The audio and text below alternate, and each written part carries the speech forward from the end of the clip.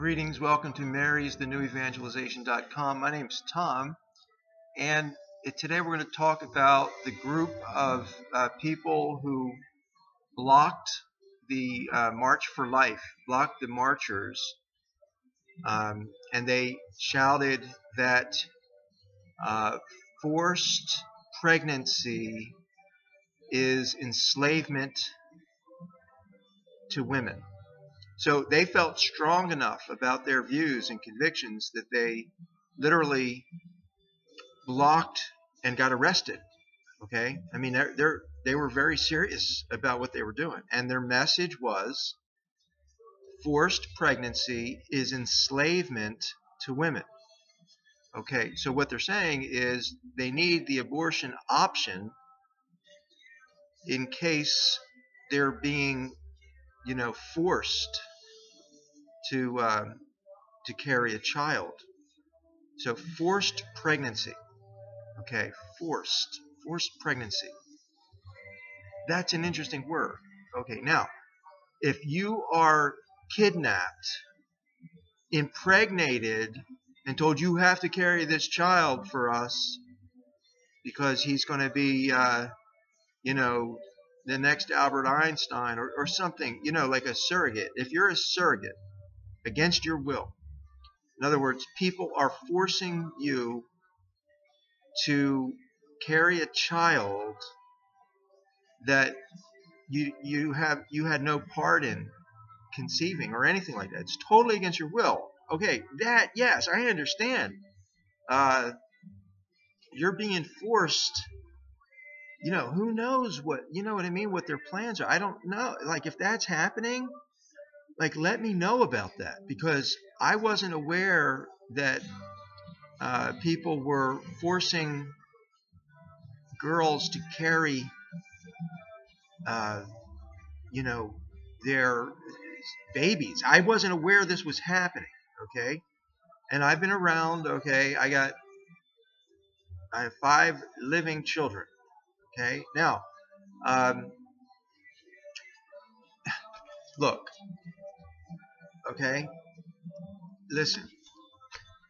First of all, pregnancy, okay, why it might be hard. I mean, having a baby is not a bad thing.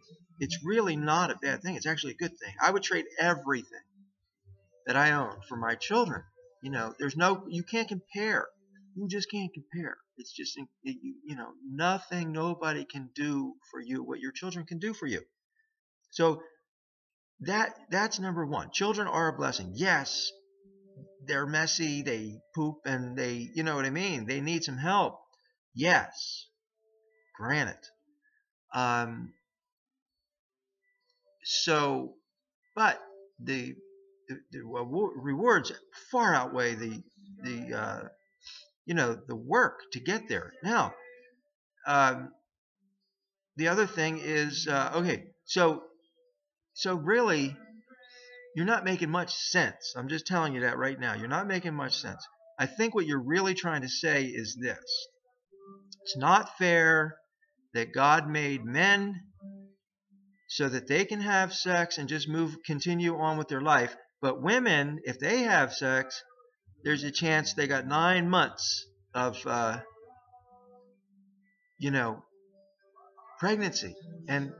And that could be inconvenient, obviously, if you're really busy making money or something like that. All right, so I think that's your fundamental gripe, is that men have it easy and women, have to make all these adjustments in their life. And so you're saying that's not fair. Okay, all right.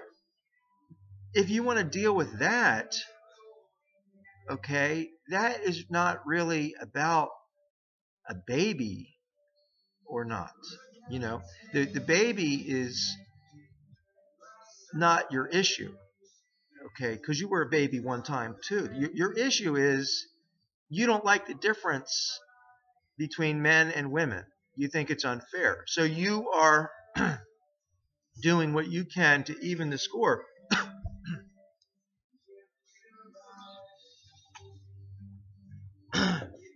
through contraception or abortion. Um, you know, it always happens. Now,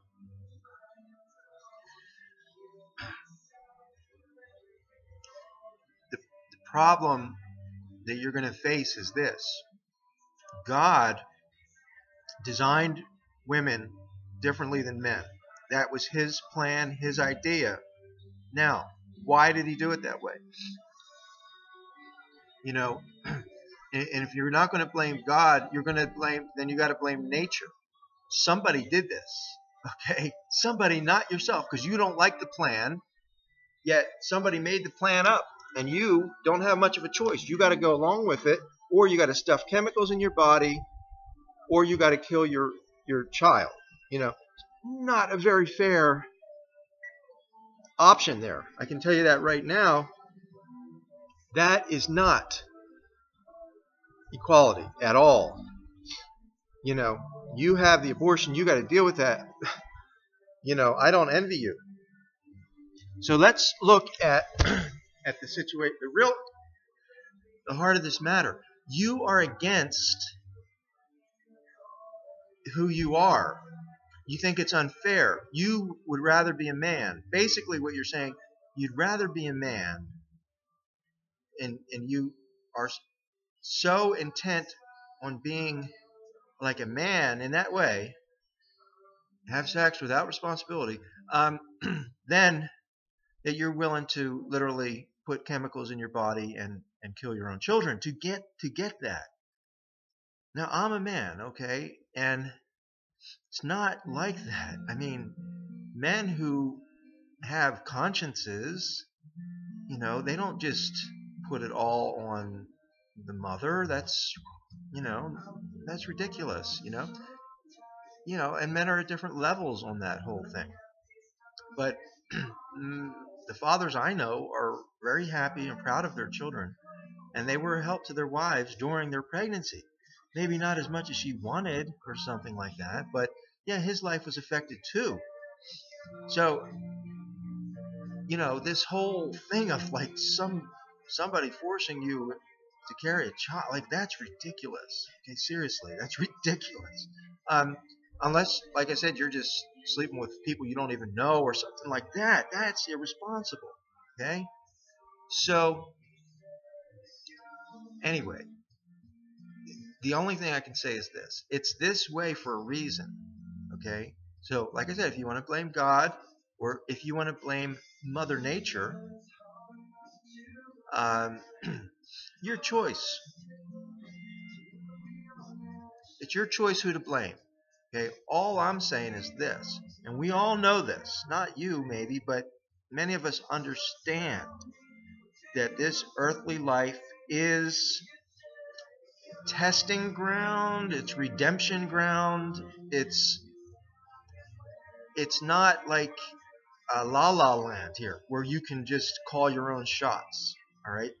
You're really not calling your own shots on this earth. Who in the world would call their shots? Who in the world would want to have to literally like wipe yourself after you have a bowel movement? Like, who would want to do that? You know what I mean? Not me. I don't want to deal with that. Who wants to deal with diarrhea? No. I don't like dealing with that stuff. But it happens, right? We didn't design ourselves. Seriously, we did not design ourselves. So you want to fight with the powers that be, go ahead. All I'm saying is, you know, don't fight the pro-lifers who are standing up for babies, okay? Like, we're doing the right thing. Because you have issues, that doesn't mean that the babies should not have a voice. They do have a voice. So the best way to deal with your issue, I'm telling you, is don't live for this life. Live for the next life. Put it down. Let it go. You know, it's not going to change. You're never going to change who you are as a woman. That's not going to change in this lifetime. It's not. So you got to deal with it. And there will always be people who are standing up for innocent unborn children. That's just It's just always going to be there. Jesus said the poor you will have with you always. Okay, that's so here we're here. Okay. All right. I hope that helps. The Blessed Mother helps me tremendously. Jesus Christ, obviously, they're there to help and to heal and to give you strength to accept God's will. All right. God bless.